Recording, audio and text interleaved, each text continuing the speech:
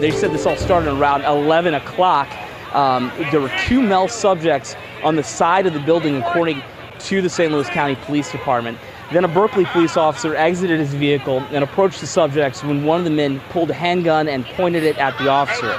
According to the county police, the officer was fearing for his life, and the Berkeley police officer fired several shots, striking the subject and fatally wounding him. The second person left the scene. Now, according to the mom who we talked to earlier, she said her son did not have a gun. She said he was not looking to do any harm to anyone.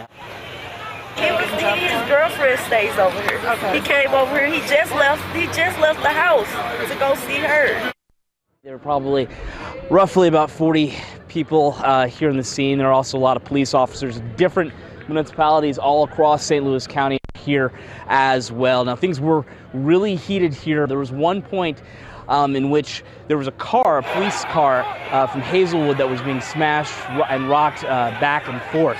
This is all after that officer-involved shooting that you were talking about a bit earlier.